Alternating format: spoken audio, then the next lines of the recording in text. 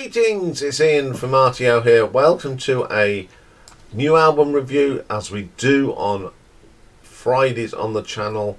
Normally the album comes out one week and I review it the next. Can't give it a good review after only listening to it twice. So today's new album is from the Black Crowes, and the album is called Happiness Bastards, but it will be reviewed to us from now on as Bar Stools. They were formed in Atlanta in 1984 by brothers Chris and Rich Robinson. Now Chris does lead vocals and Rich plays guitar, and they were called Mr. Crow's Garden. Then they went through the series of early personnel changes, settling on a lineup that include Jeff Cease on guitars, Johnny Colt on the bass, and Steve Gorman on the drums. Now this band have broke up 3 times. So when they reformed in 2019, you've still got Chris and Rich, bassist Sven Pippin, that's been with the band a long time as well, and new members Nick Berry Carto on guitar, Cully Symington on drums, and Eric Deutsch on keyboards. And this is the band that recorded the album Happiness Bar Stools. It's their 9th album, and it came out last week. It's their first album of new material since 2009's Before the Frost Until We Freeze. Yes, we are going to be doing Black Crowes later in the year. So, as I said, we have got Chris Robinson lead guitar, vocals, harmonicas and percussion, Rich Robinson guitar, backing vocals, Sven Pippin on the bass, extra guitars is Nico, Cully on the drums, and Eric on the keyboards. So the first track is called Bedside Manners. Great sort of southern rock grind with a little bit more oomph. Great, I love this. A little bit of piano in there. It's a great vocal from Chris. Good start.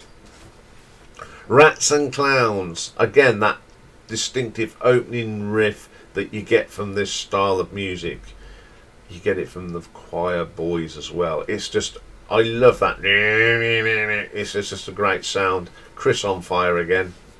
Cross Your Fingers, solid track. Great bass line here from Sven. Really, it's got a groove. You've got some lovely drumming from Cully. He's only been in the band a year, but he's a really good drummer. Do like that. Wanting and Waiting, one of my favourite tracks on here. It's just got that solid rock and roll heavy riff, a little bit of piano in there from Eric. It really adds to it. It's a strong track. Wilted Rose is next, which features singer Lainey Wilson. It's a bit country because Lainey's a country singer. It's got that lovely sort of country feel to it, gentle, and a great duo that she does with Chris. I do like that. Dirty Cold Sun, brilliant. This seems to be a bit of a sort of homage to Lynyrd Skynyrd and Steve Gaines, and you know, when they had the girls in the band as well. It's a really good track. It's got that wonderful feeling, and it doesn't say who does the backing vocals, but I love it. It's a great track. Bleed It Dry, my favourite on here. It's a bluesy rock and roll number. Chris has got the harmonica out, and it's great. I do love that. Flesh Wound. Well, Cully's on film on the drums. Cully Symington, you know, he's toured with them. He tours with them and plays. He's not a full member, but boy, does he add his sixpenneth on this track. Absolutely solid track. Follow the Moon, just good old style rock and roll. Chris, it sounds as great as he did back in the day. It's a little bit deeper, his voice, but it's still strong and it doesn't wane at all. Kindred Friend, I'm not keen on this one. It's a bit of a filler. I don't know if Chris was having a rough day, but it does sound a little rough, or is it a last minute track? I don't know. But it's the one that actually lets the album down a bit. That was the last track. Okay, 15 years since the last album. You always wonder, oh, will it be as good as they were in the day? Yeah, it is. Chris sounds great. The new band sound good. You know, I hope this band is around a little bit for a bit longer and try not fall out. That's the only thing with Black Rose. They fall out with each other very easy. Made some great music.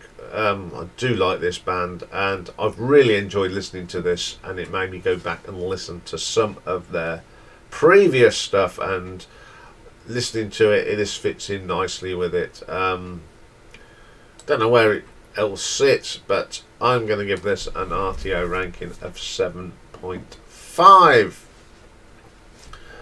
Okay, up next we've got a one-off album review.